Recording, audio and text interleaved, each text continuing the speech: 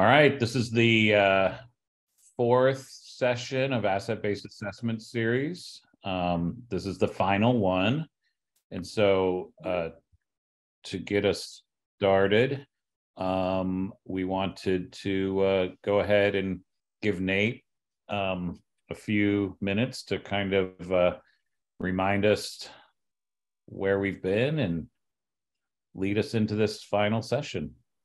Yeah, this is an exciting day, the kind of conclusion of this 4-workshop series, focused on asset-based assessment. Those of you that have missed any of the sessions, either this year or last year, that is definitely Thor's hammer, Joanna, no doubt.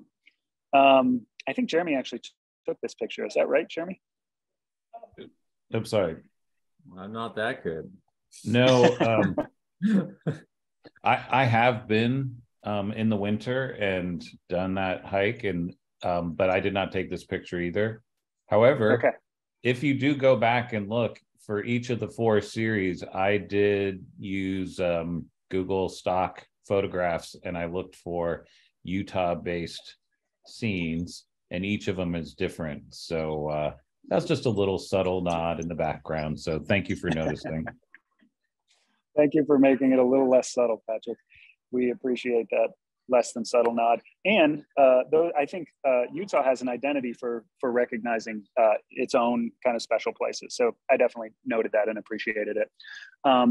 So if you haven't been at all the sessions, I think for the last session, it's worth kind of revisiting our kind of collective progression that has happened since roughly August of last year.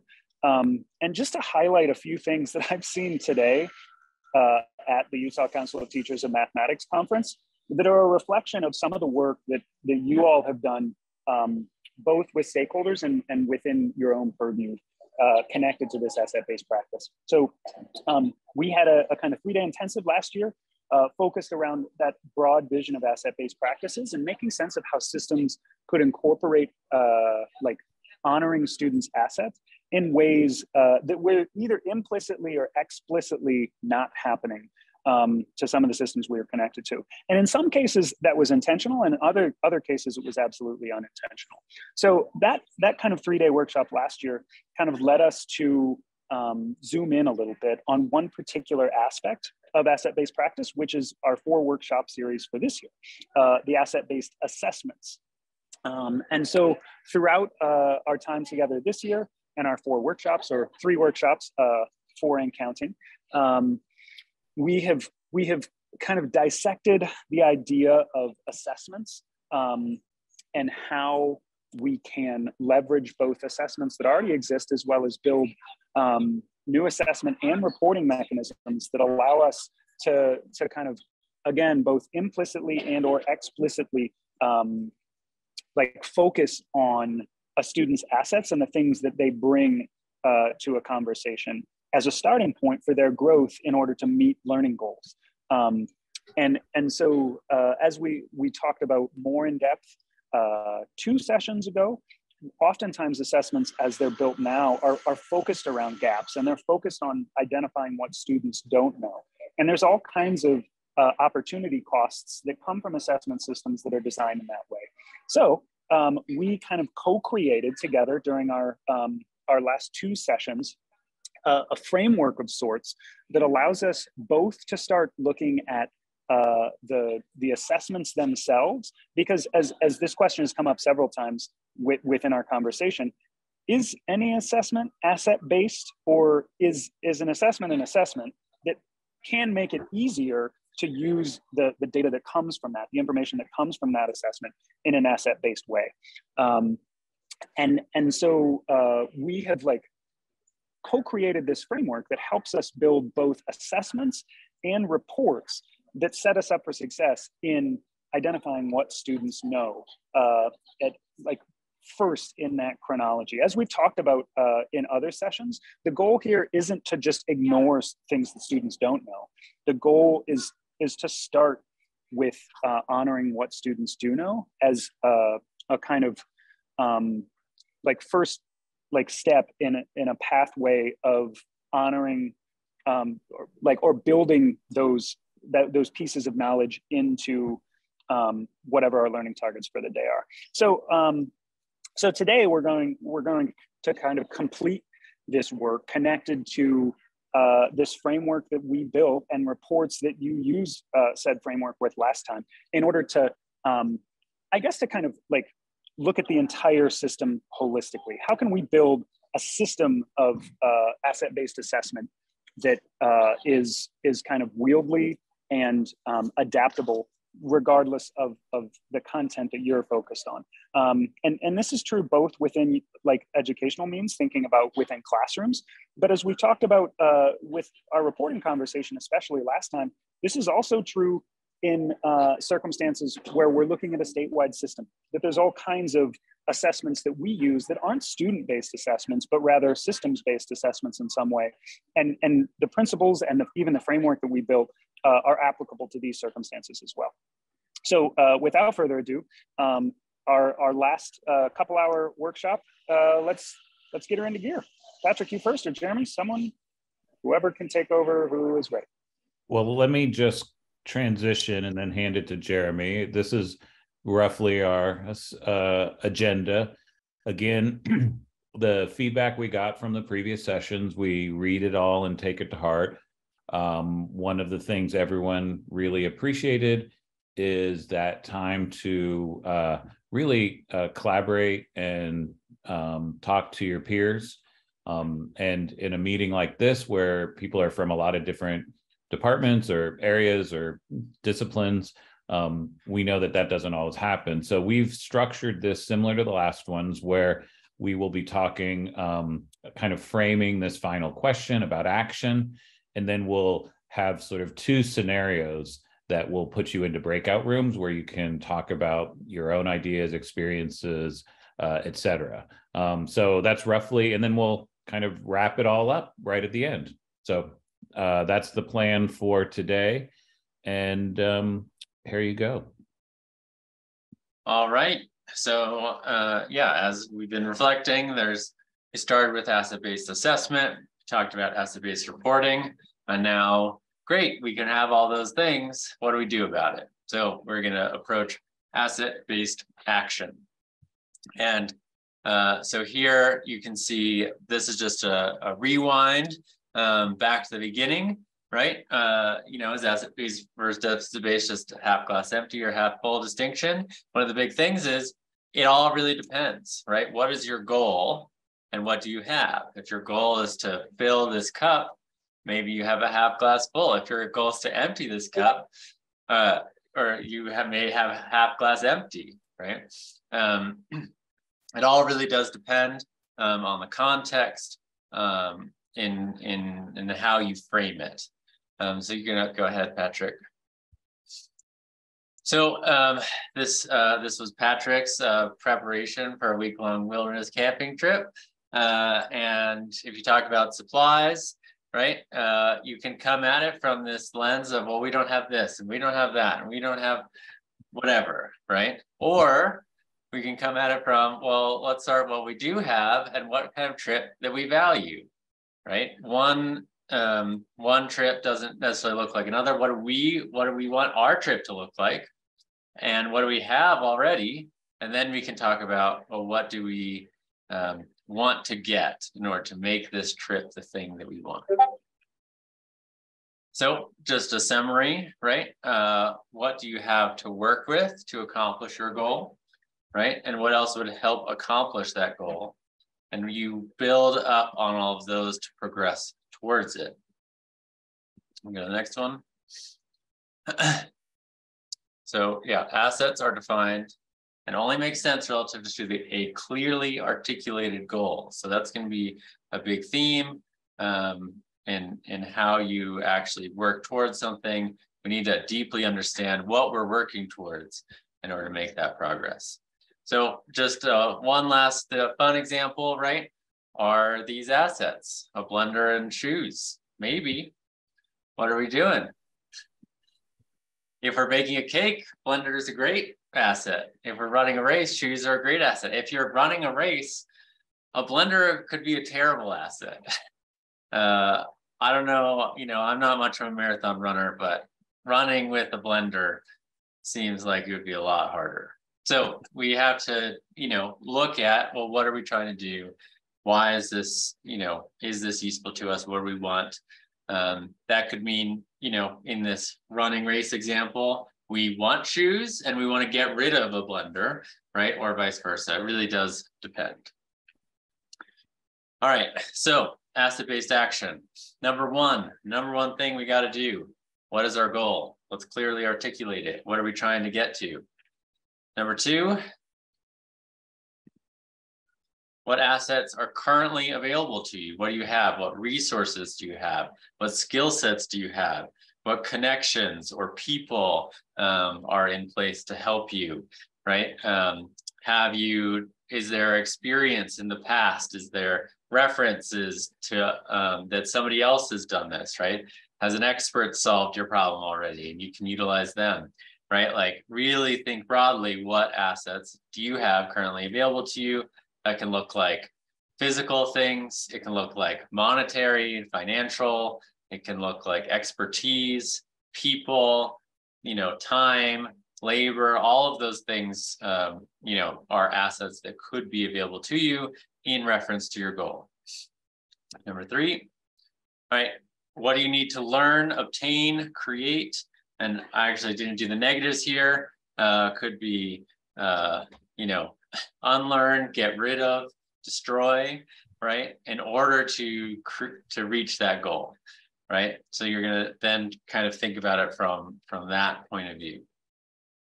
And right. Finally, I would say that in terms of negative, I mean, sometimes to reach a goal, you need to remove an obstacle or get around it. So it really depends on what you're trying to do, where you currently are. And sometimes that might mean getting rid of something or trying to take something out of the way. right. And then utilizing from number two, right? Well, what assets can you leverage to get what you need and to reach that goal? So this is kind of the general framing we're going to have around how to define, what action we're going to take from an asset-based lens. Is there any questions or comments thus far?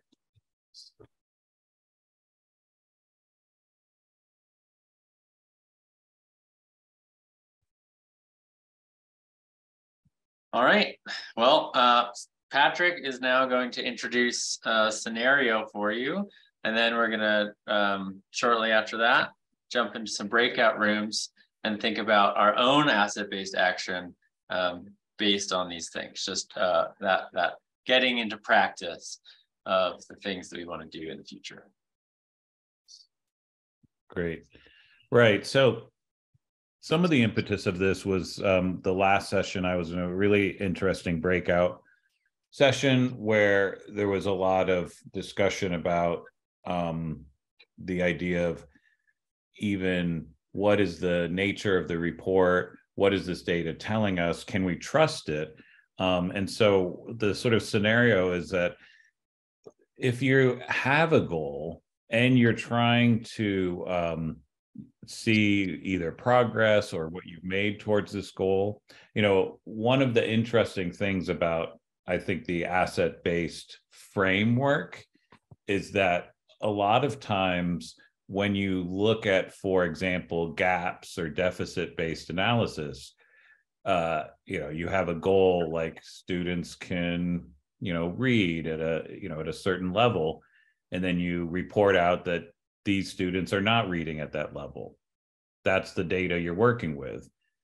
How does that help you? Like, how are you building off that? I always make the joke that my family makes fun of me because they say that I act like a professor and will go into these long-winded lectures, and they'll interrupt me and they say, "Could you be more interesting, please?"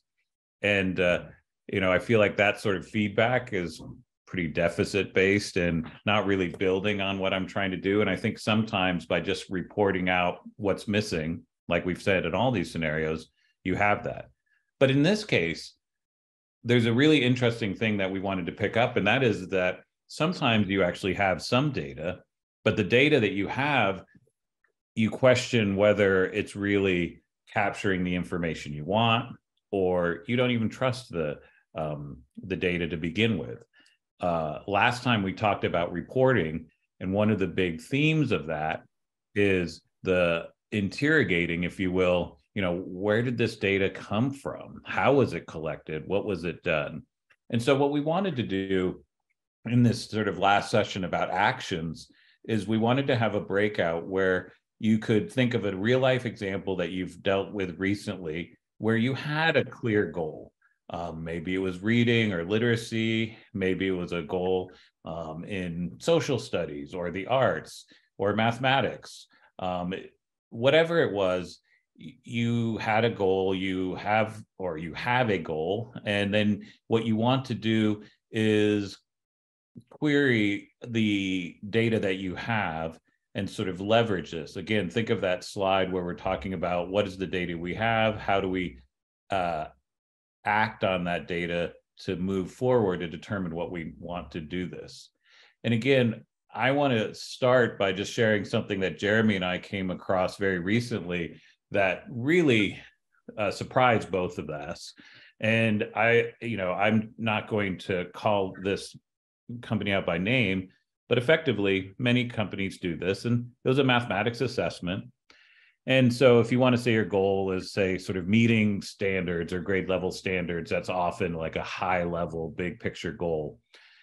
This report actually reported out whether students were at grade level or 1 year below grade level or potentially 2 or more years below grade level, which, you could already start to question, what does that really mean? Do I trust this data? So if I have a 7th grade student and this assessment, the data is telling me this student's 2 or more grades below grade level or 2 grades below, so they're bringing in some sort of level of 5th grade math. Well, and this is absolutely true. We had kindergarten students being classified as 2 grades below grade level. So that raised some red flags for us. And this is a real life scenario where, what does that mean? And if we really want to talk about, well, what are the standards, or what are we, and for those of you in early education, and I won't go into the details, but in mathematics, there's some really nice, clear goals for what all kindergartners should be able to think about and know mathematically. So what does it mean to be 2 grade levels below is something that we were really surprised at.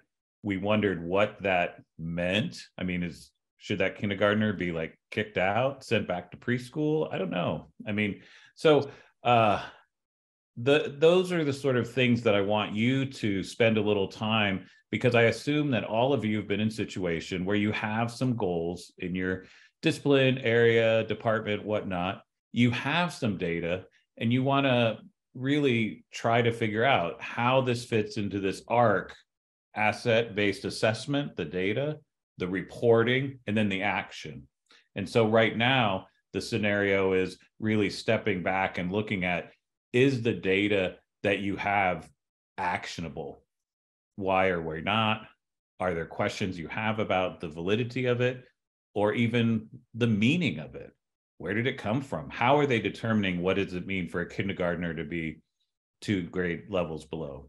So this could be in any of your disciplines. We're going to give you some time in breakouts, and then we'll bring you back together to sort of share out. And again, the sort of what we're asking for is, think about a situation in your current work where you have some sort of well-defined or well-defined-ish goal. What kind of data do you have, and how actionable is it? And what would make it more, interrogate or question the data you have in terms of this actionability. So, Nate, this is a question we didn't pre-plan. In the past, we've sort of let people just get into groups. I think for this exercise, it could, people, we have, how many people do we have right now? Looks like we have 12 plus. Nate, you and I, Patrick. Yeah, I mean, we could probably do like 3 groups of 4. Cool. And it sounds like you were heading towards random. Patrick is okay. Random's fine. I think we actually want people to talk to people from different areas to share out some of their, goals and actionable data in their own personal experiences, or, lack of actionability, and then unpack that a little. So let me stop sharing.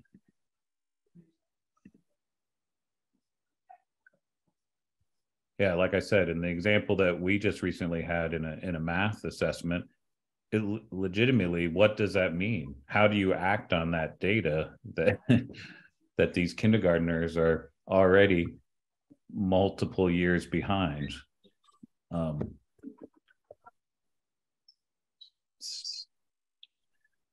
I mean, not to bring down the vibe, but I actually I was working with an elementary school, and one of the teachers told me on the very first day of class, a little girl came up and said, "I'm not very good at math. This is kindergarten, day 1 of school, first time ever." I mean, how, that just, I think, is so sad that would already be something that had been processed. So again, yeah, I'm trying not to make this into a downer thing. We're really interested in including successes that you've had or challenges, but this is about a specific example that you've had or recently had. Cool. Jeremy or Patrick, could you see about creating breakout rooms? I'm on my iPad and I am struggling to make it work on my end. Sure. I'm pretty sure Patrick and I are both pretty bad at this, but I can try. If you want to make me a co-host, I'll do the breakout rooms. Oh, I've also lost my status as co-host. Oh, maybe that's why. Melissa, thank you. I just need to be, oh, there I'm a co-host. Okay. Yeah, Jody, unleash the mama bear. Why is it not allowing me to make breakout rooms? Everyone in this group kind of knows, like I have a really strong mama bear instinct. You don't mess with my cubs. And by telling a 5-year-old they're multiple years behind, like it's triggering my mama bear. It's not good. I am not showing that there's an option to create breakout rooms. Yeah, I'm in the same boat, Melissa. I'm not totally sure why that is happening, and I don't know how to fix it. I've never seen that happen before. Well, I've never had it happen. Let's see. I'm certainly no authority, but like there's 12 of us, right?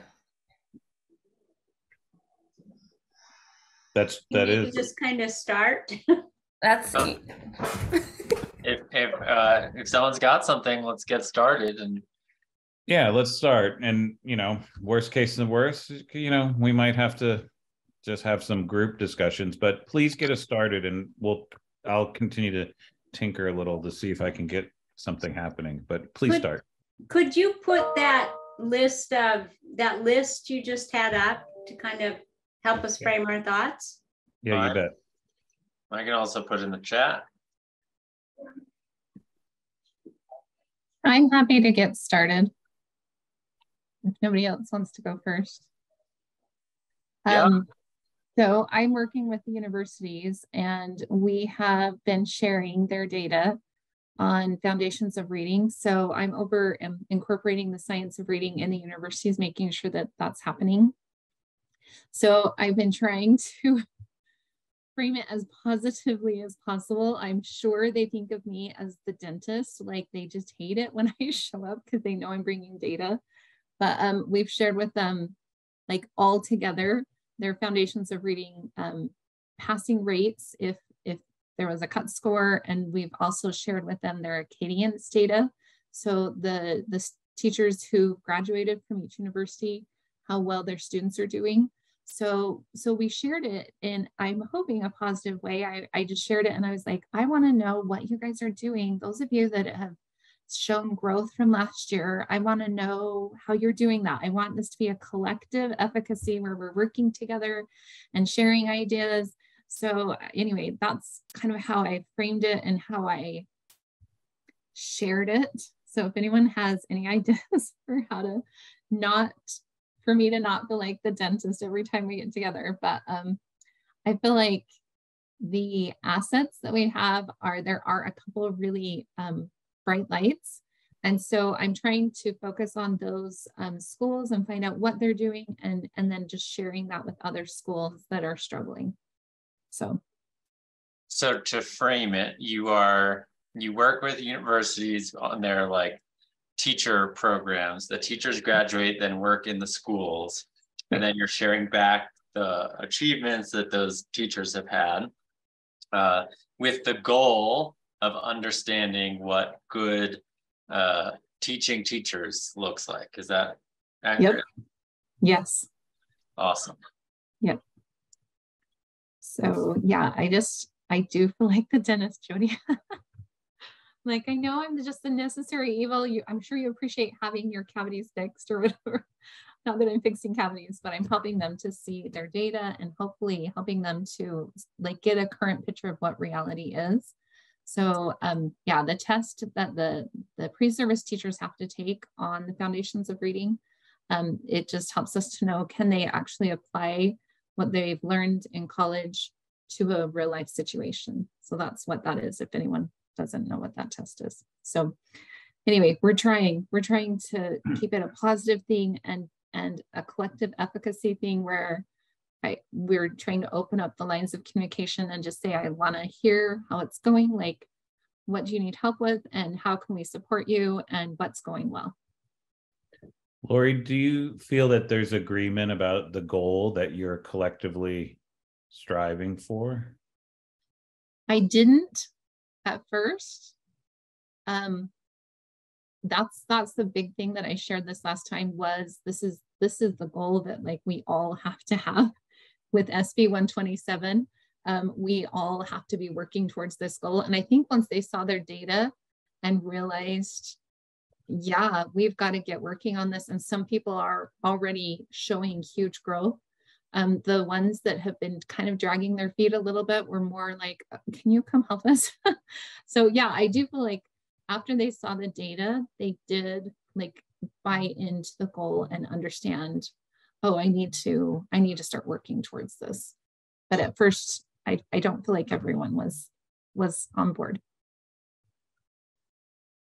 Lori, I think that would be really hard. I have a lot of respect for you right now listening to you try to do this, because I feel like teachers have been in this because of No Child Left Behind and grading schools and all of that. There's kind of been this implied competition between schools and maybe even between teachers within the same school.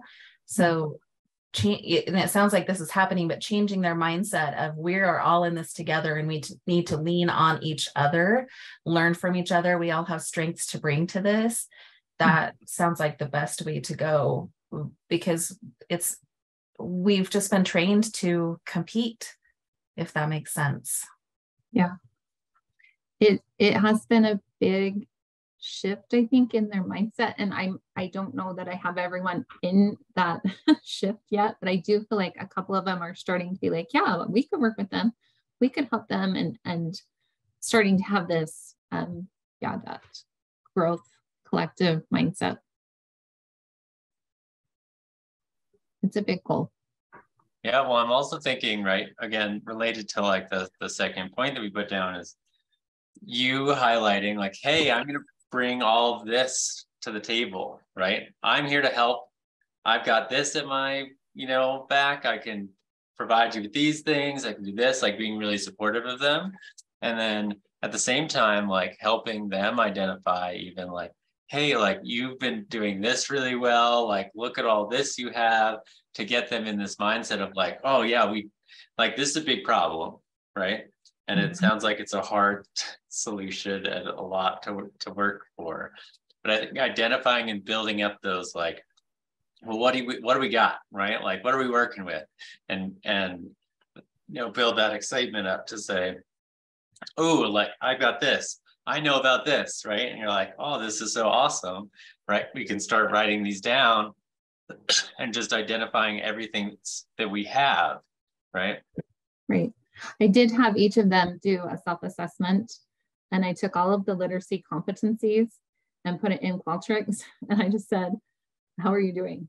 Like, and I just wanted to know, like, what do you need help with? Do you need help with change management? Do you need help with professional development? Do you need help with incorporating writing? Like, what do you need help with? And so I'm hoping that that's helpful for them to celebrate what they're doing well and be like, oh, I just need help with these 3 things. And then it doesn't feel so overwhelming. Yeah, I mean, no, go for it, Dean. I was just going to say, like a consistency that I notice across our positions at the state level is that we have this opportunity that Lori also mentioned to kind of leverage high flyers. Lori, I think you call them bright lights or bright spots in like across our community, as opposed to the stick approach, which is like punitive consequences for those at the bottom. And I think one key component to this that we talked about in our time last time is also that it's data-based high flyers. It's not just the people that are speaking the loudest, but it's like we have this data set that we have agreed like aligns with the goal that our community has in mind. And so in this particular space, we have like these people within our community, or these systems within our community, that we can turn to for some promising practice. And it's interesting, both in the example you mentioned, Lori, as well as others that we've heard across these workshops, how that is a consistent application of these ideas to our. No, I mean, Nate, that's awesome. I think that is something that you all can leverage as a huge asset. You have a broad look across a very large population. So it's very likely that something is going well in every area. And you can say, like, I'm imagining it's like, cool, here's what we can do. We can help connect. We can make sure that we can connect you with someone who's strong in every single area that we want to be strong in. So you can essentially provide the expertise and support via all these bright lights around the state.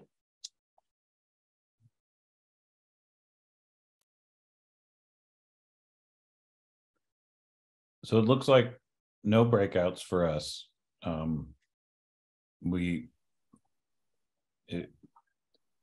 So unless Patrick, I think somehow the switch, I don't know if it's because I'm on my iPad or what the deal is. I've facilitated breakout sessions 100 times from my iPad, but without ending the meeting, I don't think I'll be able to turn it on. Yeah. So I think based on if people are willing, we're a smallish group. It's not perfect, but moving forward and allowing a few, more share out of examples. We'll switch, we'll look at another scenario. I think we'll just kind of move forward and try to be respectful and don't hold back. I mean, this is I know a really, from the past meetings, a lot of you are bringing all sorts of interesting examples. Please, we'll share a few of these, talk them through, and then we'll just go from there. So thank you, Lori. That was really interesting. Corey, were you raising your hand? I was just going to say. Sorry, that's easier. But before we start, Corey, okay. Lori, was that helpful? Do you feel helped? Is there anything else that you could use from the group while you're here? I think it's good to just talk through it. The questions were super helpful to me. Just thinking through what other assets do we have. So like I've been trying to contact people outside of our state who are doing this already. So thinking about that anyway, but the questions were super helpful to me. All right, I just wanted to make sure that Lori was fully taken care of. All right, Corey, go for it. Okay, so in the program that I work with, we work with a small set of online providers or schools that provide online courses.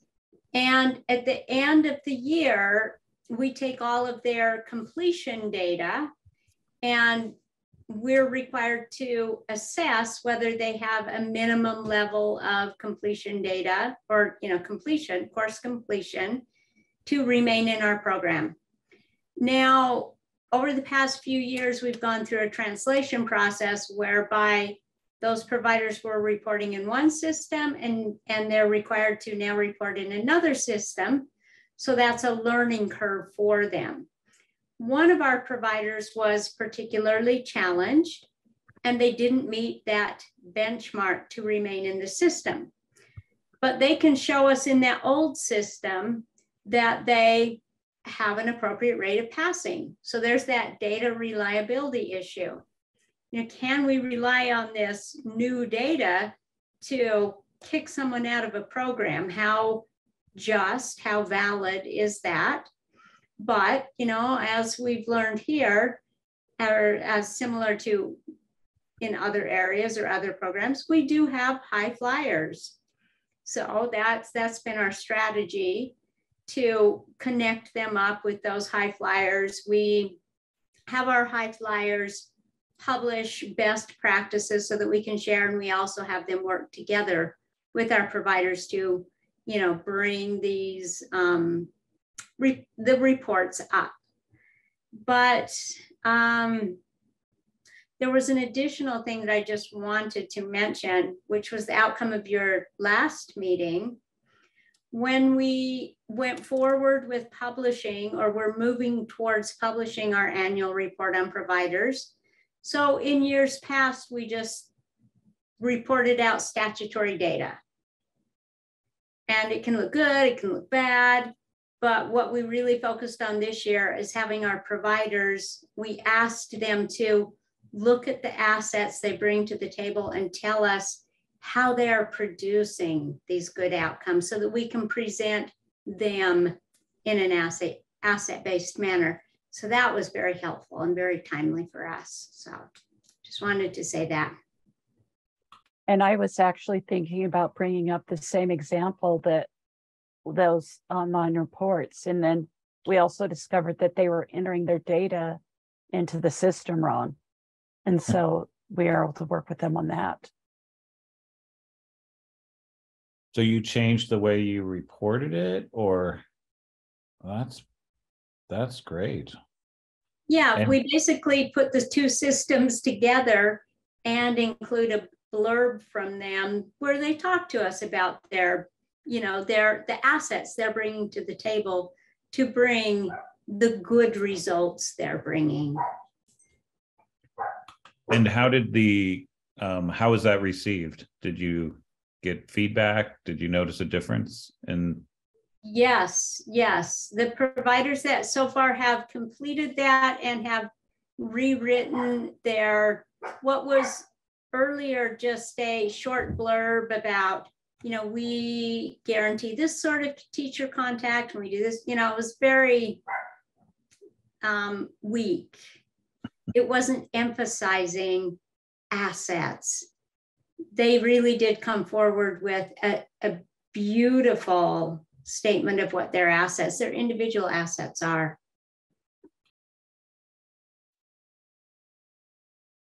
That's fantastic. I mean, I think there's nothing better than having these opportunities to collectively have some time in this series to reflect and sort of frame and add language. But the real outcome is actually implementation in the real world. And it sounds like that's a really powerful example, Corey.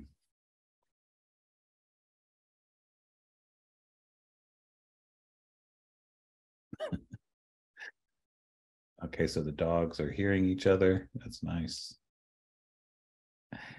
Any others that would like to share? Again, this is also an opportunity to not just share successes, but if, you know, we have this wonderful group of people, if you have problems of practice, like maybe you're grappling with something right now, you could share with us, and the group could perhaps have some ideas for you. So mine's a little different. Nate and I actually just talked about this a week ago. Mine is more like lack of data, and really trying hard to obtain some good data. Not like, I don't mean good as in like positive, like fair amount, like, right, like enough to work with to actually use it to Usable. have any kind of conclusion at all based off of what it is. And Terry and I have been working together on some of this. She's PEM health, but like we have kind of the similar problem of having a lack of good data in our content. That helps drive what we do and what we want to do. Like we have some assumptions, you know, we have like SHARP survey is a national survey that's done in every school from elementary to high school, but it doesn't really help us with practice, like of what's happening. It tells us what kids are doing, but it doesn't tell us what's happening in a classroom or that could be preventing it, or if the prevention that we're doing is working. Again, like we can draw loose conclusions, just nothing solid. So we've been this year really have a concerted effort together of really encouraging our teachers to use data in their classroom practices, and the importance of why they need to, that we're core subjects, we need to act like it for one, and using data as part of that. So there's like, so, I mean, if I was to go through your questions, right, like my goal is to support our teachers in understanding the importance of having data at all, and why it's so important that data informs our decisions, right? We look at like PSBL, we look at HQI, like everything. We use the data to adapt our instruction. We use the data to find what we need, to know what the students need. So there's my big hope and aspiration out of all of this. If anyone has some help, I would take the help.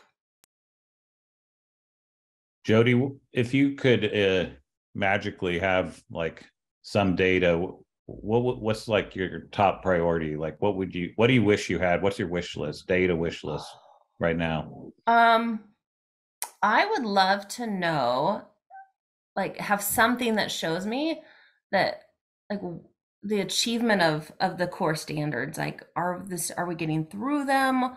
Like, how much are we achieving them? And again, like, my main focus is health here. PE, Terry has PE, but we have, again, a similar problem, and we have very similar teachers. A good portion of our teachers teach both, right? So we're talking to similar humans when we have this discussion. But I want to know, like, what was our success rate of what's actually being taught?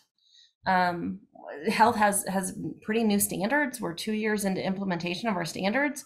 I want to know, how are we doing? Are we getting through them? Are they working? Are we seeing benefit? So that'd be my big ask. That'd be my dream, to know what the students are learning. I would like to know that they're learning instead of just playing games. What is their learning curve?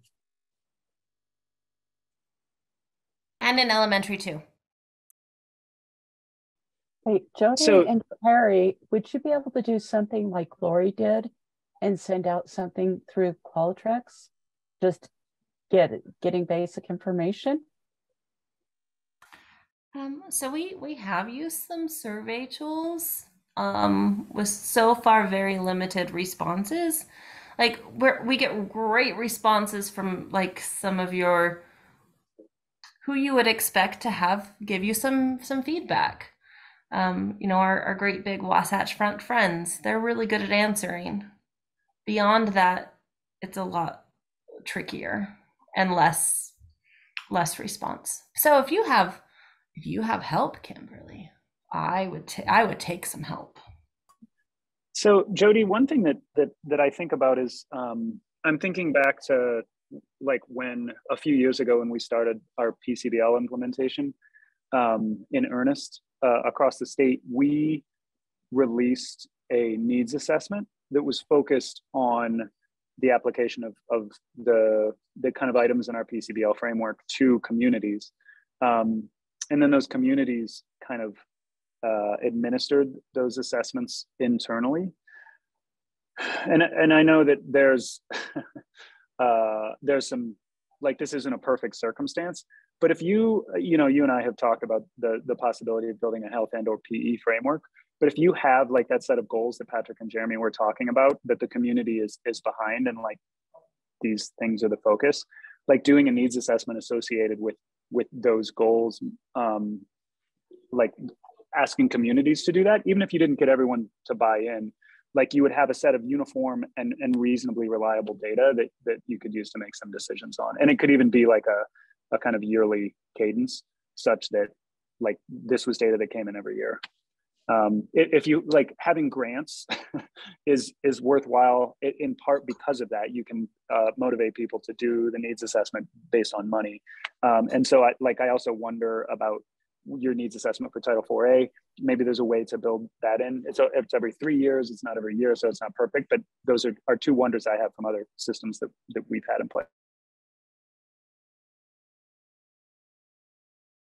And to connect some dots, Jody and Terry, I think, especially with collecting data, it gets back to what we were talking about with Lori and Corey, is there a clarity of goal or purpose?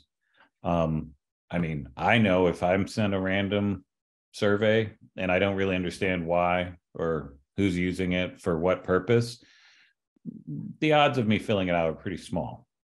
I think that's human nature. But again, part of this actionability is, do the health or PE teachers see a value? Do they see that this, is worthwhile, that they stand to benefit from participating? I mean, and some of this is about building that community with shared vision. And then it gets back to that, if you have a shared vision. I mean, I think Lori's first example is that without a vision or goal, it can seem like the data is punitive. I'm just going to bring some things and say what's you're doing bad at. And then, I don't really want to listen to that, or, I have maybe reasons, but if we agree on a goal and we want to see if we're making progress to that goal, then there's a question of how collectively are we going to do this? And then there's, I think, a really open question. An individual teacher might be like, well, I feel fine. Like, I'm good. I don't need to know if other teachers are meeting their goal. I'll just focus on what I'm doing, right? So how do you elevate that into a more shared vision, of more shared responsibility? Yeah. So, I think like in the 100%, like, yes, 100%. And I think in my time that I've been here, 5.5 years, and I see a huge improvement in the engagement back. Like the mailing list and like some of the structures that we've put in place to engage with teachers. I see huge improvements and huge trust. Like, honestly, like that's the big one. Like, huge amounts of trust have improved. So we're getting there. Yes, Nate, I see that. Formative assessments. We're creating like a hub, and we have all these things that are in place. So and what Nate and I were talking about, last week is like, we're getting there, but like, this is not something that I'd be like, I'm going to implement this and tomorrow I'm going to have beautiful data. It's a very long-term goal to have beautiful data. And Jody, it might be looking at what we do have already. So like, you've got the SHARP survey, which gives you some indications. Mm-hmm. You have that annual core standard survey, which gives you some indications. So like, leveraging what we have. And then I do think there's opportunity for formative assessment items in your guys' space to be able to have LEA conversations around, well, how our kids, what I hear you wanting to know is your impact, knowing the impact and how you figure that out. And I think we've got some pieces that tell us, like, are kids getting enough minutes of exercise? Are kids developing healthy habits? Do kids have ways to handle stress management? Whatever the issues might be. And then thinking about, okay, well, our SHARP survey or our core standard survey says this, how might we support the field in addressing those areas of concern that you guys I've never thought about putting them together of and looking at them like overlapping. That's cool. That's a cool idea. I like that. And you might have other ones. Those are just two I know from working with you. So yeah. No, and yeah, at the beginning, I 100% will use the SHARP survey. It just has limits too, but comparing it with the core standard one might be a really cool leverage. I like it. I mean, I also think, like, you've already touched on this, you have great read rates and trust is building. So like that's a really hard asset to build, right? And I would think that's number one. And, you know, as Patrick was saying, like, what's the small next step you can take to build towards what you're looking for with that group? And, you know, even if they're just reading it, right? You showing off what you're doing, you talking about, you know, this is what we're after, right? We want to make it easy to understand what processes and what, you know, classroom activities are driving better health in students, which I'd imagine every one of those teachers wants. That's why they're in the career they are. So. Yeah. And so this is, yeah, I think much like Jen's comment is like, you know, taking stock, this is totally the whole asset framework. What do you have? And even if the individual pieces are not ideal, maybe in combination, you can get, you know, more, you know, the sum being more than the parts. And also just taking stock, you know, it was worth, I thought, putting in the text. It sounds like high read rates and trust is an asset that you've currently developed in your time. And so that just acknowledging that and having that as a place to build off of, that's really, you know, I think an important step as well. Jeremy also asked, and I wanted to kind of circle back, I think, and then we can sort of switch to the second scenario, but has anyone had, what did you say?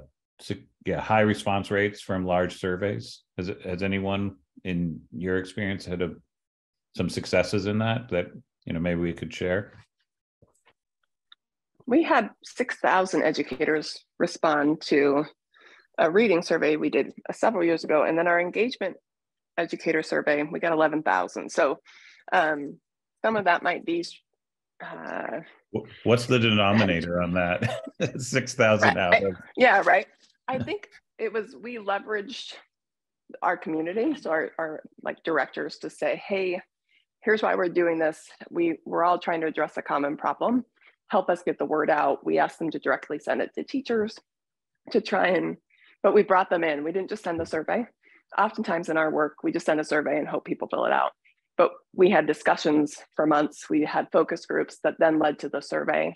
And so it really was all of us wanting to understand the current reality to kind of plan the future needs, but needed to understand the landscape. And so, the engagement survey, Jody and Terry, Cami might have some strategies of how she did. She was relentless with harassing the LEAs who hadn't responded and things like that. And it is required by law. Yours would not be required by law. So some of that, like hers, is a law requirement. But the one we did for reading was truly, we worked with the community to say, we need to understand how to meet your needs. And to do that, we need to know where our teachers are. And we need your help in getting the word out to be able to investigate that. And that's the data we've continued to use to get $20 million more in reading, is our teachers don't feel confident in teaching reading. And we have the data to support that. But it really took the LEAs understanding why we were asking what we were asking and how it was going to be used to benefit them in the long run. No, it's really powerful. Again, I want to underscore this idea of like asset-based data tied to purpose. And in this case, to ensure that there was a common, you know, you put in the work into building that community of understanding the common purpose that resulted in this happening at the high numbers that you described. So linking to purpose is really, I think, an underscored theme. What is this? 1,300 responses, full room. Yeah. There's nothing like a live captive audience when they're in the room. All right, fill it out now. Very few of those were teachers, though. Like, no, it's good. Yeah. No, I mean, I really believe that. Also, in the context of if you're talking about the purpose and goals, and now build up to that survey, like we're hearing out, that's probably not just a higher response rate, but actually higher quality responses. So I think that that's really important. All right. Thank you with your patience and our inability to do breakouts. I'm going to, unless they've taken away my ability to share screen. Well, it'll be very similar, so I can talk through it. It's just a different style scenario, right? So this first time we're talking about data, right? You don't have the data you want, you're not getting it. But this other side is cool. You have some data, right? You found something, whether that be an insight, bright light, right? Whatever, you have made some sort of conclusion based on data you've seen. And so now, very similar scenario is that, cool, well, what do we do with it now, right? So I also put a bunch of other stuff. So you can also have gained or lost, an asset, right? You have an extra $1 million in funding, or you lost $1 million in funding, right? Yeah, everyone would love that suitcase. You gain a new insight, learned something new, made a new discovery, right? So just think about these in your own work, what has been happening. And then I think there's a third one, Patrick. Yeah. So one of your schools, districts, or teachers, right, outperformed and they just made substantial gains, or they just underperformed, or you lost them, they moved to a new state. These are all scenarios that are going to happen, right? And so how do we approach that from asset-based action, right? Things are going to happen. Well, what can we do? What now new goal do we have, right? If you have that $1 million in funding, you might say, well, I want to be able to spend this and make it the most productive, use of that money as possible. If you lost it, right? Well, now you want to keep the good things that you had going with that funding, but you now have less to work with, right? So you're going to have to think about, well, what did we learn? What are all the resources that I gained that I can now leverage to keep that up, right? Same with discoveries, right? You're learning something new. How do you implement? And same with people moving or outperformers. You have those, like what we talked about before. We can have bright lights become examples and exemplars and share out best practices, right? But also sometimes we're going to lose star performers. They're going to move somewhere else. Well, I always think of that as like, well, great. Now there's a new place where somebody can step up, right? So all of these are scenarios. I just wanted to, brainstorm up again, right? Like, where are you at, just to, you can share out something that's going on in your own personal work. And we can think about, what does asset-based action look like in that scenario? So I'll go ahead and open it up. And yeah, or if you have something totally different that you want to talk about, that we could talk asset-based action, that's good too.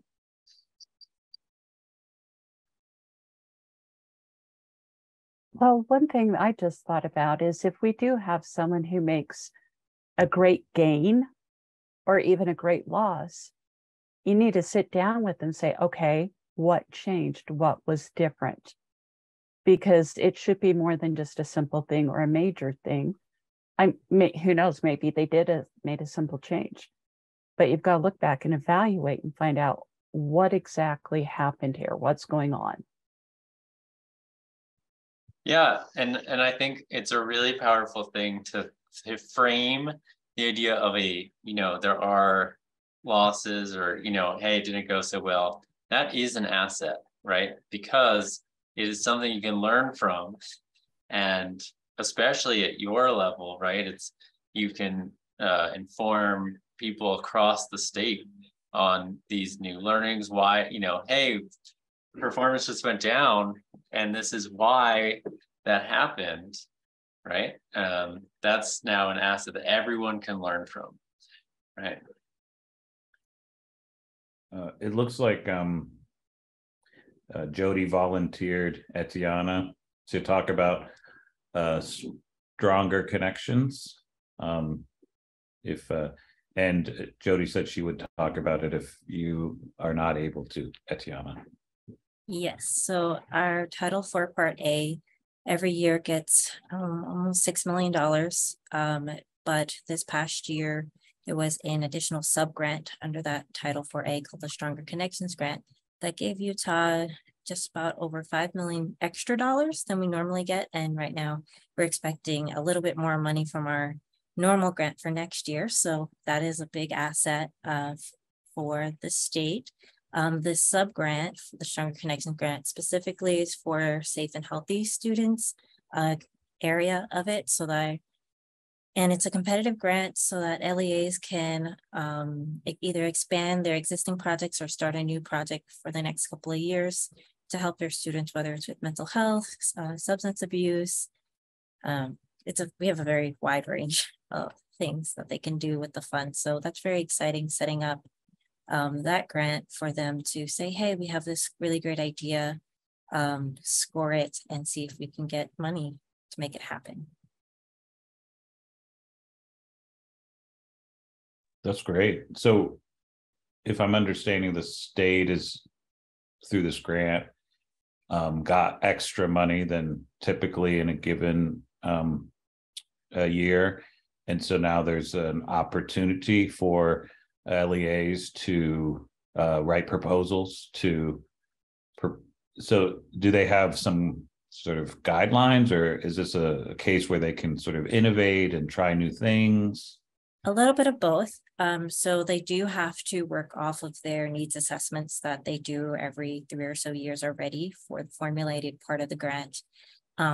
And the innovation part of it is, do they want to start a new project and be mindful that this funding is for just the next 3 years? So it's not super long-term, but they'll be able to do something maybe they weren't able to do before, or looking at the successes that they've already had with their existing funds that they receive every year and how these funds can enhance that. Maybe they're able to add a new teacher or increase the benefits of a teacher of a project they're already doing, or have some other very innovative idea. One school mentioned that they would like to put in a playground that doesn't exist for their students with the funds, for example. But they have to look at data to drive that decision and create a very competitive application, since this $5 million part of it, they are competing against other schools or LEAs to have their application scored higher so that they receive their amount of funding. And they also have, thank you, Jody, they also have to look at their stakeholder feedback. That's a huge part of how they're going to get scored. Are they communicating with parents, with teachers, with students? If their project is mental health based, are they talking to mental health professionals to gain a good understanding of what their needs are, to justify and give evidence that this is the best plan that they can bring forth? Does this so you're going to have all these proposals. I'm sorry, I'm thinking back to Jody's problem, but you're going to have all these proposals that have to be data backed about, what they believe will help in student wellness. Mm-hmm. Jody, could you use that information as survey results and data for your problem? Oh, trust me, we have included it as one of the possible high need pieces. It is included, friends.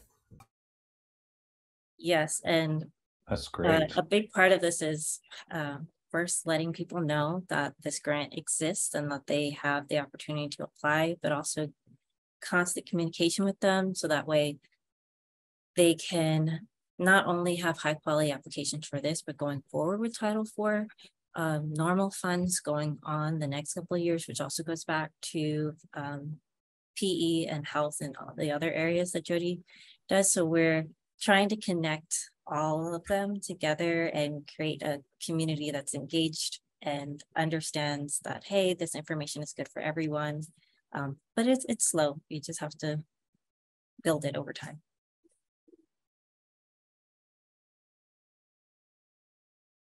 Well, I mean, I think that's awesome. It sounds like you have already been working together to really utilize this extra funding, which is really interesting, right? Obviously, with funding and applications, I mean, this is like a good general practice of, you know, hey, if we've got funding and we want data, then we can ask for data if you want funding as that motivator. So I think I just want to highlight, and I think what you two doing, you know, or I guess probably more of you all working together to achieve using like, oh, you got something over here, like how can we package that together to help the state as a whole? So I just want to applaud you all for doing that work. I know that's difficult and tricky.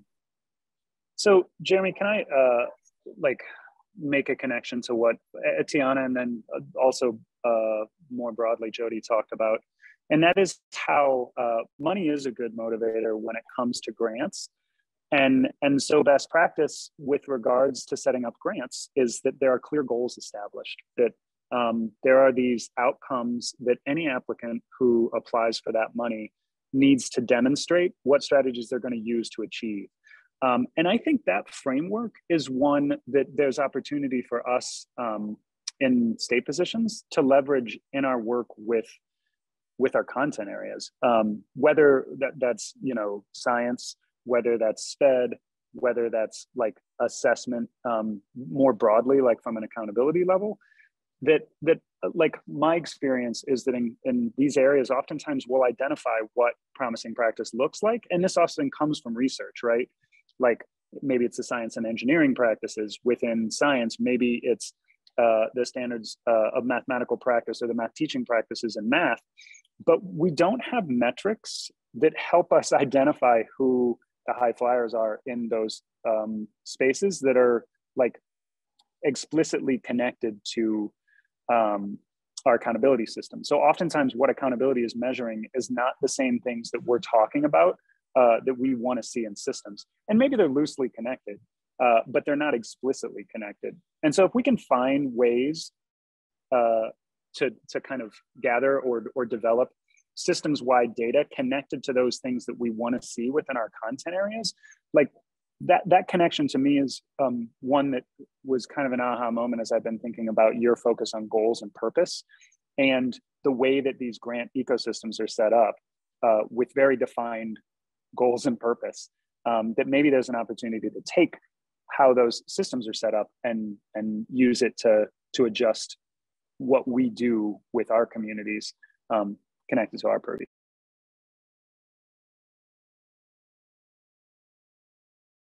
Yeah, I mean, there's a lot of stuff going on. You have a lot of assets, right? One of the assets you have is you're in a grant-based system. How do you leverage grants, grant writing, all that stuff to your advantage in the best way possible?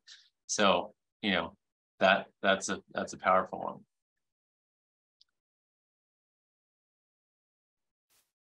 There's a quote by Demings: if you can't measure it, you can't manage it. And I think sometimes I think of that in conjunction with the data really is a way of operationalizing our aspirations and goals. If we want students to have increased wellness or health, how do we know? Where are we at? Where do we want to be? Right? This is what keeps getting us back into this. Like, what are we working with, and how can we use that to make progress towards some agreed upon goals? Yeah, Deming is got a lot of good quotes. He's also the same one who has the quote, every system is perfectly designed to get the results that it does. So you can't blame the system. The results is exactly what the system's results are exactly what they're producing. So, all right. I want to be a little mindful. Some of you, I mean, first of all, I really appreciate these examples and the opportunity to ask each other questions. And I wanted to just open up the floor if there's other people that haven't had an opportunity to share or talk yet. I just want to give a little room, and either you have another example that you're working on or a question. So let me just reach out to people who haven't had a chance to participate. And again, thank you for being patient with the technology. And I know that a whole group is not what we had planned, but we're trying to make it work. So I just want to open the floor.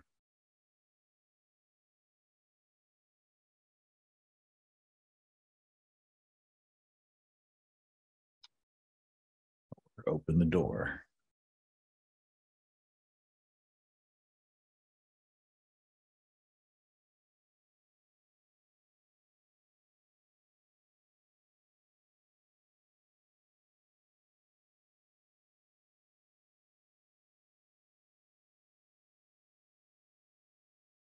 I guess everyone's problems are totally solved.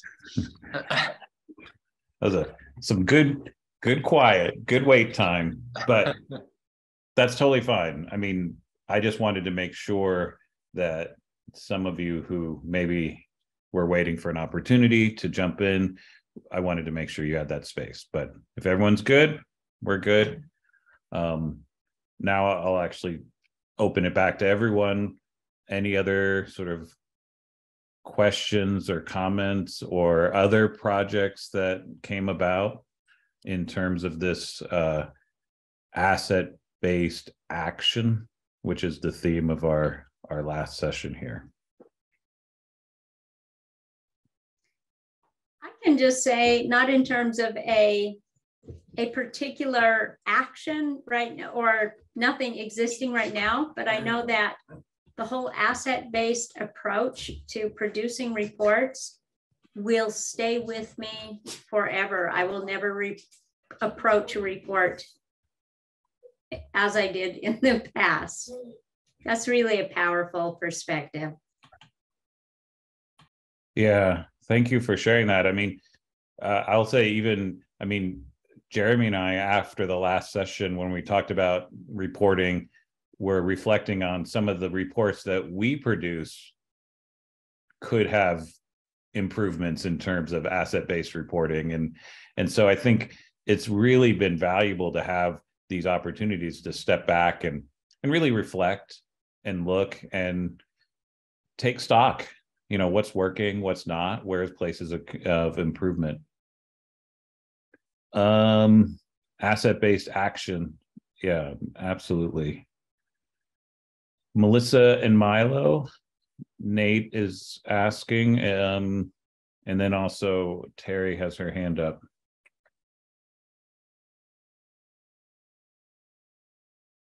Sure, we can share. Nate, I don't know what you want us to share about.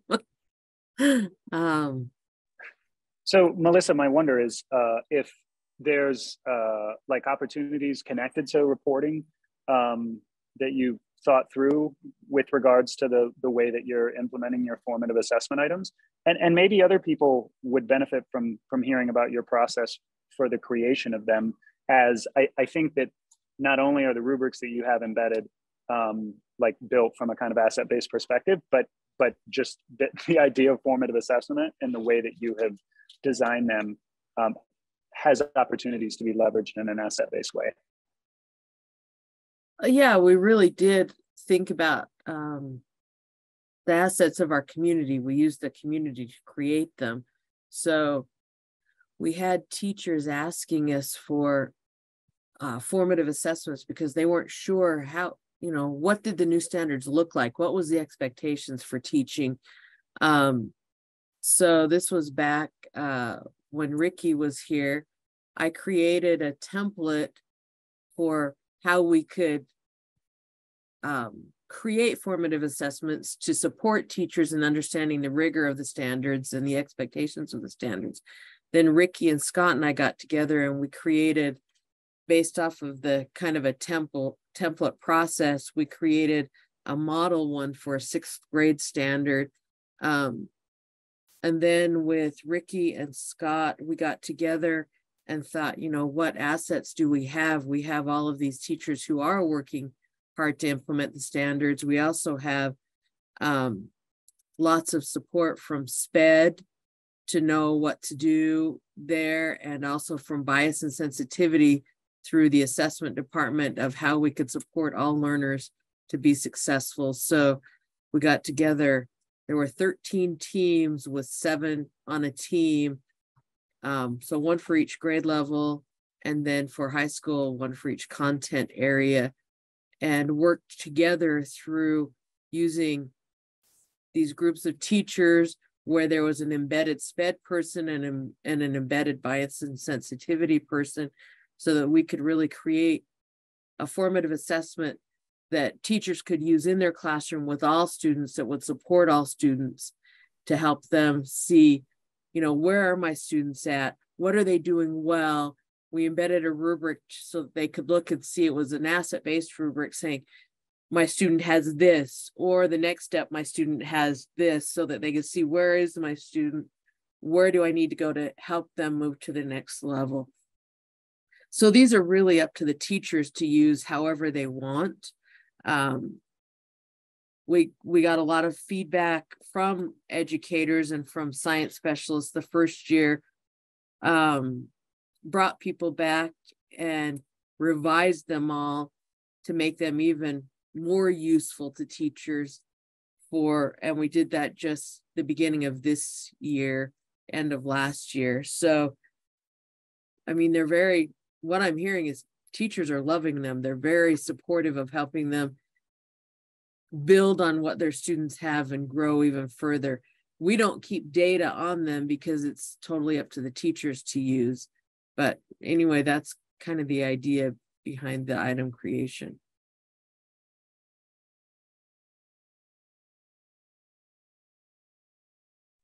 I can echo what Melissa was saying about the implementation. Like, it really was designed for the teachers to be able to see where their students are at and give the teachers the data that they would need to be able to make those asset-based decisions on, okay, here's where my students are at. This is where I want them to be.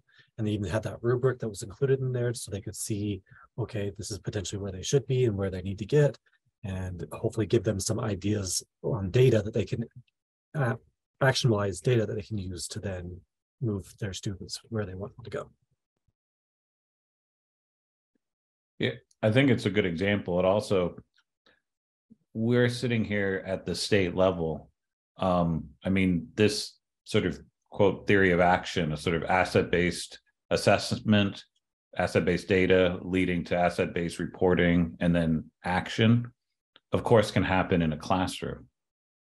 Individual teachers can have that operating. And it sounds like what you and Melissa are describing is you created some tools, some formative assessments to really support teachers in surfacing some of the, assets that their students were showing, and also in connection with the idea of making a clear goal. Melissa pointed out that there was a question about, what do the new standards look like? What is rigor? And again, assessments also serve that purpose in terms of providing sort of exemplars of, this is what it looks like in 5th grade, or this is what 8th grade, science should, this is what that shared expectations for students. That's kind of the whole point of the genre of academic standards. So at your level, 1UP, at your you're over the multiple LEAs, and each of these LEAs have multiple teachers, and so you're providing sort of tools up and down the sort of system. Terry, you had your hand up earlier. Not that I want to dominate the conversation with health and PE, but it was interesting.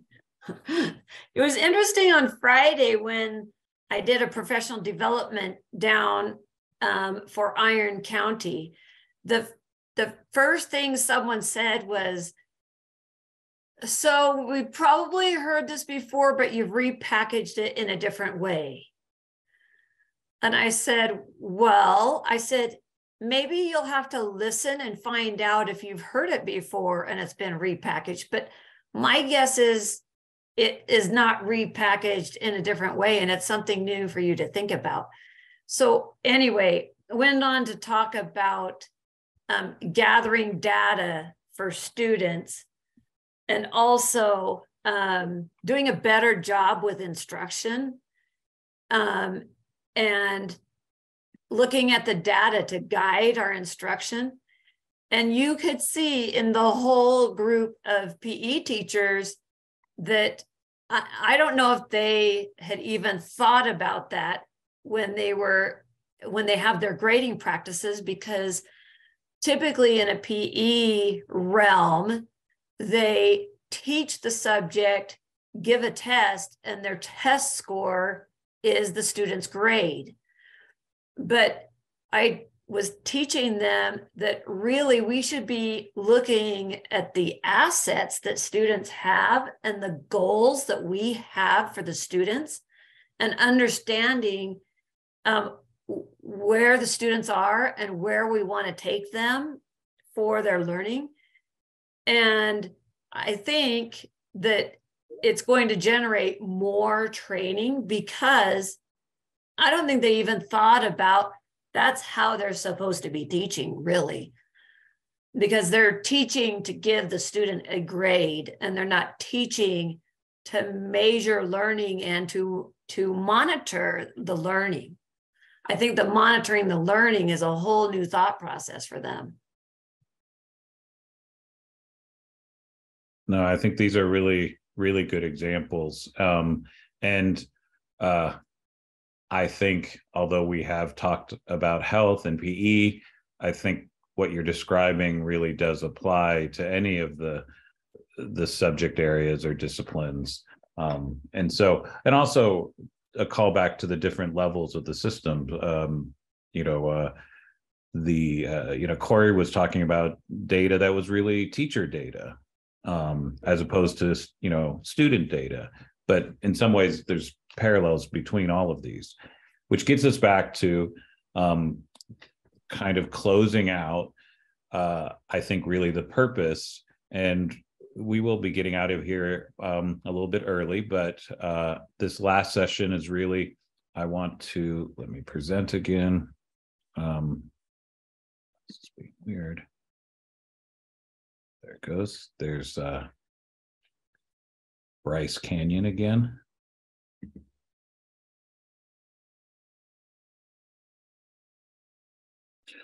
So I just want to remind that we've taken on a lot of themes. We started very fundamentally as like, what do we mean by asset-based assessment? And we talked about that in terms of sort of student thinking, but we also looked at that in terms of growth versus proficiency, which gets back to, sort of what Terry was just talking about. We then had in our series looking at asset-based assessments as sort of design criteria. And like the fundamental question is that, are there features that make an assessment more of an asset-based assessment? And then last time we did the reporting, how do we take that data and how do we represent it numerically, graphically, or in other forms? This is kind of captured in, these are the 3 virtual sessions, the design criteria, reporting, and actions. And one of the things that I think has been powerful as we've gone through this is that this is really more about the system, the framework, rather than an individual component. This has been hit upon repeatedly, starting with the very first day when we're in person all together. And that is that it's not just the assessment that you have a box that you can check as asset-based or not. It's not just the report, but it's the combination of how you're collecting that data, how you're analyzing it and reporting it, and then how you're acting upon it. And so we structured this series around those pieces. And at least one way of thinking about this is what we're calling them asset-based data cycles or learning cycles based on asset-based data. And that is that this can apply, and I have it here at a kind of classroom level, but I'm very cognizant that you could replace this up, and instead of students, this could be teachers. You could even have it higher to talk about data that was collected at the LEA level, you know, where you're looking at sites, not just individual teachers. So again, regardless, these cycles all have in commonality this sort of voice agency, that it's really explaining their reasoning, and that we're trying to avoid these sort of forced choice in many times when it's just a multiple choice, which, you know, I like to call forced choice, is that are we really capturing the scope of the information we want, or are we kind of just trying to compliance pigeonhole things into certain bins? After that, the real goal is to look for those ways of thinking and sense making. The phrase that I like to use a lot is that we're really looking at evidence of what students can do and not assumptions about what they cannot do. And again, like I said, we could replace students here with teachers. If this is teaching, we're working with teachers in literacy or reading. What is it that this teachers can do, and not make assumptions of what the teachers are not, quote, able to do. And then lastly, all of this is only as good as the impact that it has, which can be characterized as the action.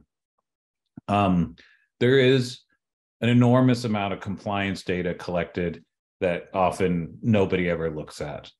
And that's, some of this is necessary. But in our fields and what we really care about, what we wanted to do today is really talk about, if you have a goal, a specific goal that you're trying to accomplish, then this cycle really does provide a powerful framework to take that asset-based data, analyze and report it out in a way that's actionable, and then that action really builds on what you're learning about how students are thinking or teachers are thinking, or other specific actions that can be then re-engaged, just-in-time supports. And I do think that this sort of supports make sense at an individual student level, a teacher level, or even an LEA level.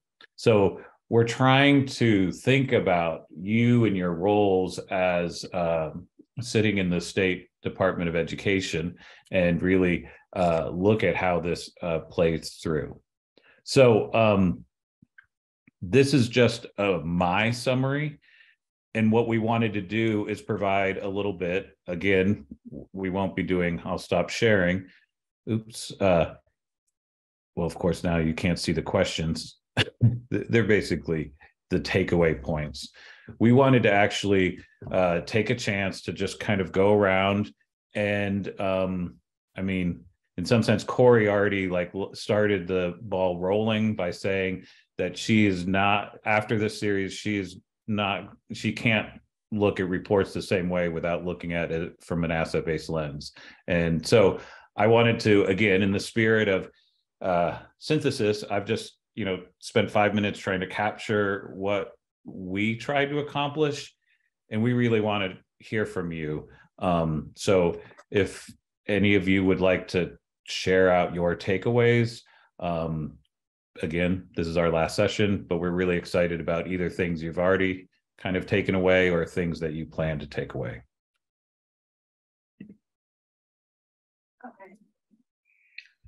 I'll start.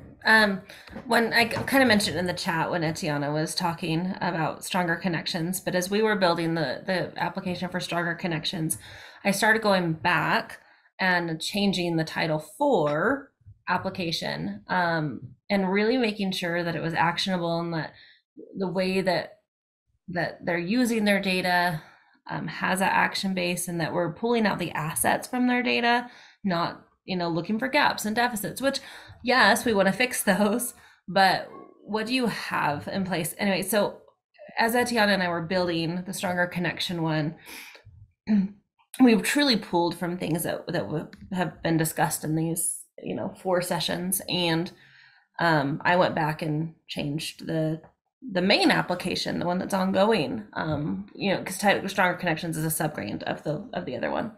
So that's like the most immediate thing that I know we're already doing, which is a big chunk of my job. So.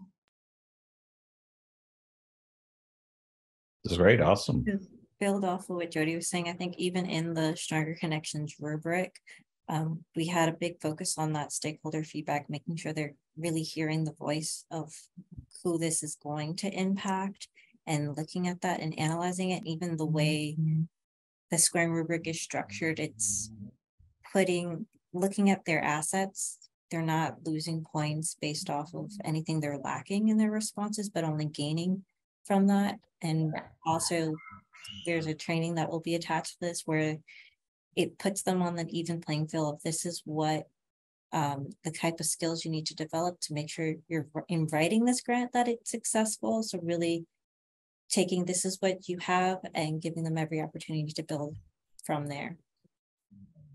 I'm going to go backwards on that one more time, Etiana. When we were building, because we have, so it's almost deficit, it's almost set up almost deficit framed, right? Because to even do this grant, we have to create a Utah definition of high need. Mm-hmm. And when we were building that definition, we had our safe and healthy team, right? So the counselors, the mental health specialists, the suicide prevention specialists, the substance abuse prevention specialists, they were all there, and helping us create this definition for Utah. And some of the terms that that are used in some of the data is really not positive, right? We're looking at some pretty terrible topics here: homelessness, substance use, suicide. They're not fun things. And during that conversation, Etiana and I continually were like, well, is there an asset-based way we could word that? And we kept changing the phrasing around, one, to make it student focused, and two, to not be quite as awful sounding, because the topics are not easy, right? It's not easy stuff. It's heavy. Right.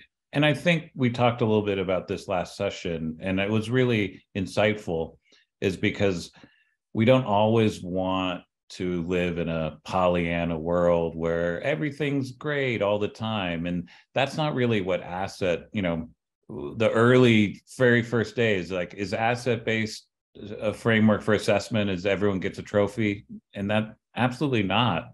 And so it's more, I think, clear to me when you think about, do we have a shared vision? So you're talking about student wellness. And if we have a shared vision of what we want to achieve as a goal, then the fact that taking into account factors that are in some sense obstacles towards that vision of wellness, substance abuse or violence, suicide, those are not what we're looking for goal-wise, but we're trying to mitigate that and support that. So I like the way that you have been really thoughtful about framing this. And again, not by shying away with well, we're just not going to mention anything difficult or challenging. You're dealing with real challenges. Let's be honest about that, but let's frame it in a way that's more positive, goal-oriented. Other takeaways?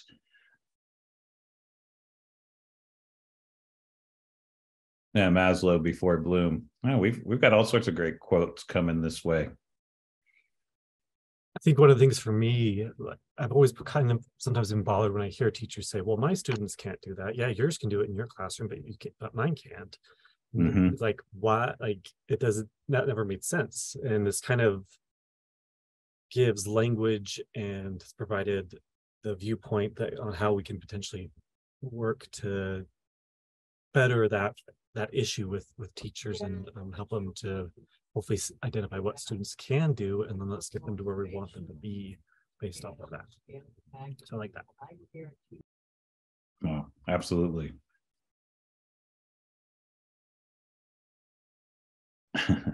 Kids got game. I love it. All right, we had one more. I can share just a little bit from the prevention perspective, where previous work has been collecting, try to get data and say, what's the problem? And for a lot of like behavior problem, disciplinary problems, right, around that. So I think the new framework with the restorative practice work and working, and before was looking at the risk, what are the risk factor that the youth has, so that we can, so now is the framework, what are the protective factor, what are the relationship and restore practice work that are there, and then trying to frame in a way.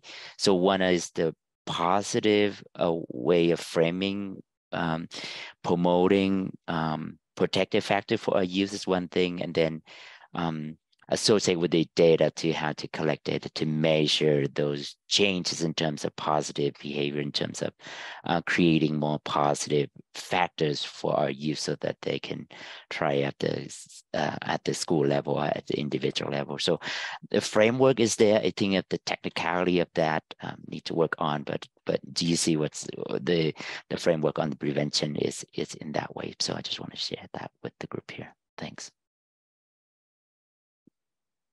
Thank you.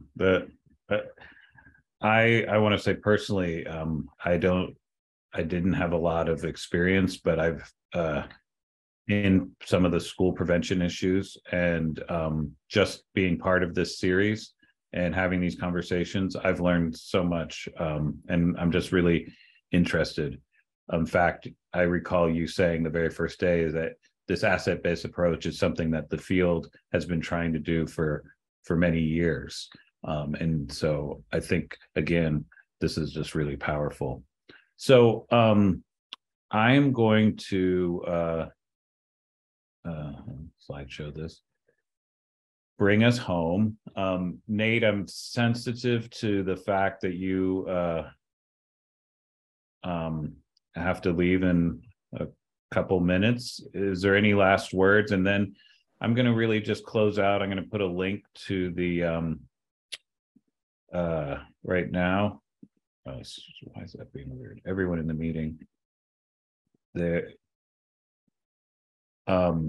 survey.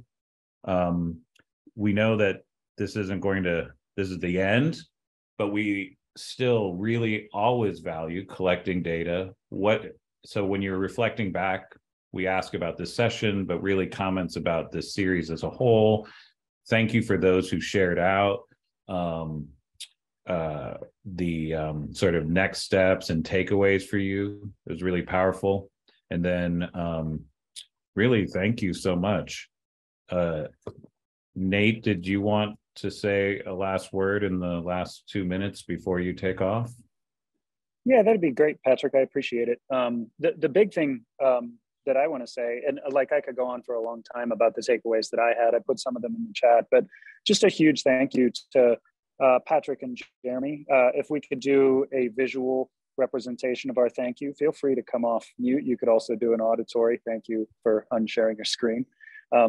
Like, it's been a pleasure to get to collaborate with you on kind of sharing our vision with what our team, our STEM Plus team, set as a goal that we thought would also benefit the entire agency. So we are really appreciative of those within the STEM Plus team for participating, within teaching and learning for participating, across the agency for participating.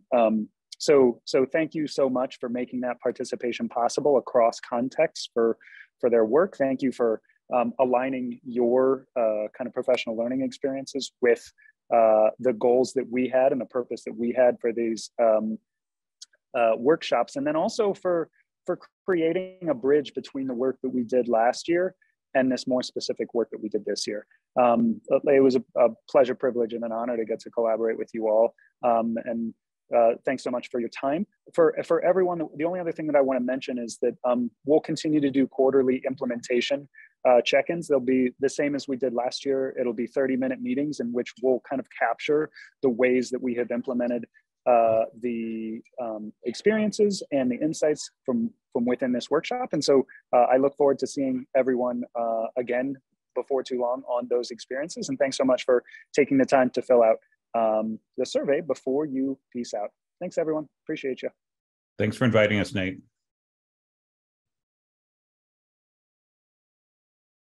Yeah, and I know Patrick has said this, but it's been a pleasure to get to know all of you.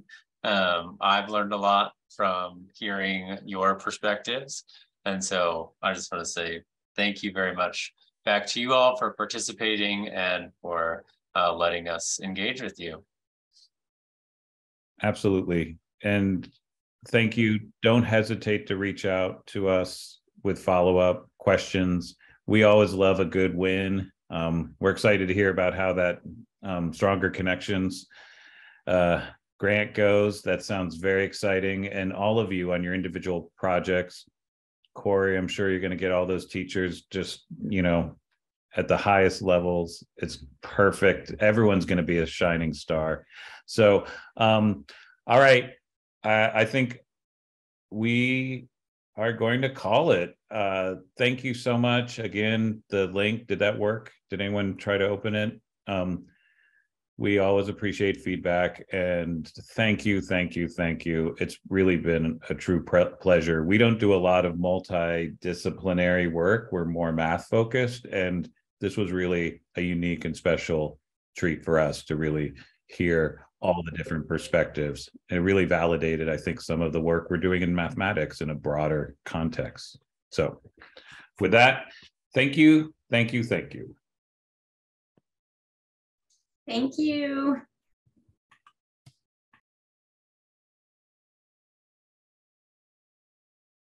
All right, we did it, Jeremy. You're muted if you're saying something. It's okay. I was just saying, yep, awesome. All right. Talk to you later.